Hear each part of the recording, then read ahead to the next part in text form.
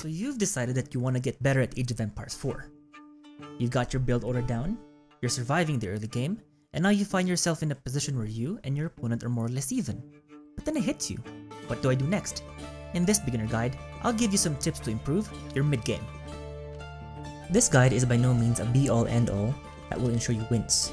Age of Empires is a game of decisions. You need to invest time to gain the necessary experience to make correct decisions. However, there are a couple of fundamentals that will dramatically increase your win rate, and this guide hopes to get you started faster. Think of this guide as compared to basketball, learning how to dribble. I consider myself an average player. However, I've played numerous games to have a worthwhile experience to share with others trying to improve so that hopefully, you learn this faster than I did. As early as possible, get in the habit of collecting relics. Relics are valuable because they provide unlimited and unharassable source of gold, provided your monastery is still standing. Each relic grants you 100 gold per minute, and that could be the difference on whether or not you can afford the unit you currently need.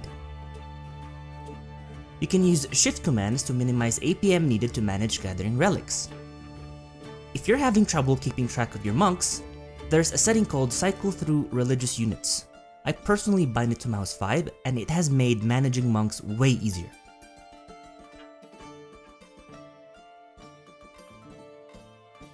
If you want to improve your relic gathering game, HRE, Delhi, and Rus provide an easier transition to that objective.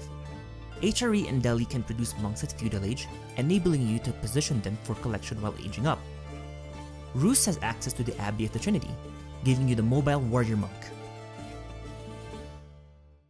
Much like relics, capturing sacred sites provide 100 gold per minute along with pressuring your opponent to respond.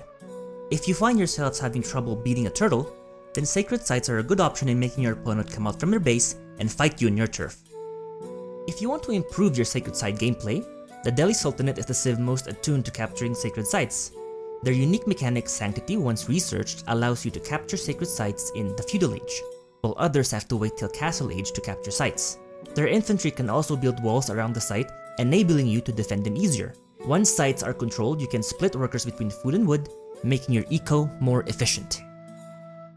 Should I take relics or sacred sites first? With most civs barring Delhi, you want to collect relics first before securing sacred sites. Relics, once banked, cannot be easily contested by an opponent. The reason being your monastery is usually deep inside your base. Sacred sites, on the other hand, are spread out throughout the map and can be taken back provided your enemy invests in enough military and APM. TLDR, relics are the cake, sites are the cherry on top. Age of Empires is a game of decisions. In order to make smart decisions, you need information. The best way to gain that is through vision. There are 3 main ways to secure vision: scouts, towers, and keeps. Scouting is probably the biggest difference maker when climbing the ladder.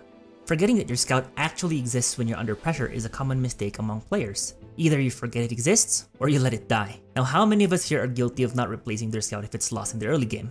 I sure know I am. If you have a stable and you have food to spare, investing in a scout to replace the one you lost is always a good option. If you don't plan on building a stable, then take extra care in handling your starting scout. In terms of vision, scouts are the most flexible form you can find because you can maneuver them at any point in the map. If you want to get better at scout management, the Rus have an easier time massing scouts because they have access to the hunting cabin. Hunting cabins act as a mill that can produce scouts while other civs have to build them from the town center or stables. Give Rus a try to train your scout management. Towers are cheap defensive structures.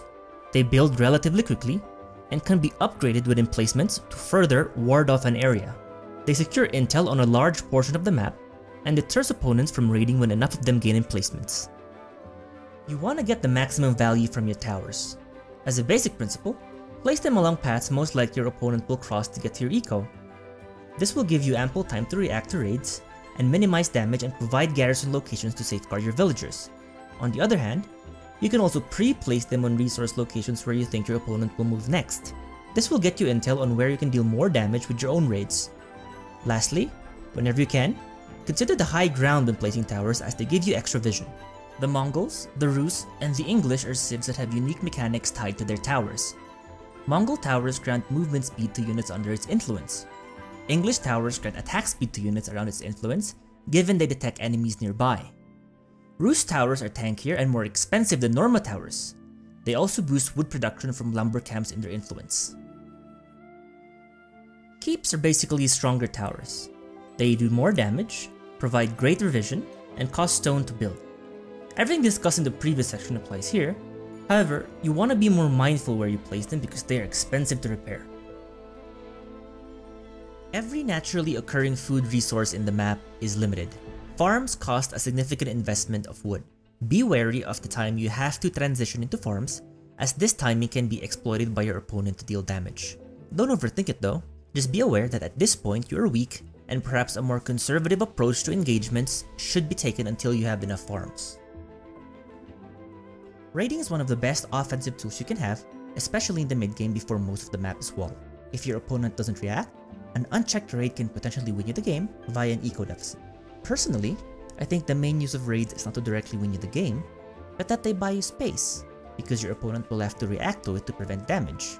You can then use that space to go after other objectives that were previously discussed, like relics, sacred sites, or even building a tower in the midfield to secure vision. Therefore, a good raid is one that is layered with another objective. Here's a training tip you can do to practice layering. Relic collection is a very good pair to raiding. Try this on the AI first, and then when you're confident enough, do it live. Right when you reach Castle Age, build a monastery instantly, and then produce a monk. While waiting for your monk, get 2 or 3 cavalry units, which can be horsemen or knights. Shift-click your monk to gather the relic, and then shift-click it back to your monastery. After you're done issuing shift commands, focus on your raid. Micro your cavalry and be as annoying as possible. The goal is to get the relic. Keep your cavalry alive as long as possible. This may seem mechanically daunting at first, but I promise you with enough practice and putting the effort in remembering that you need to pair your raid with something else, this will become second nature. The first important step is to remember. Once you get to a point where you can remember easily, you can now focus your attention on being more efficient with your micro. Alright, time to wrap up. This guide aims to give you options to improve your mid-game.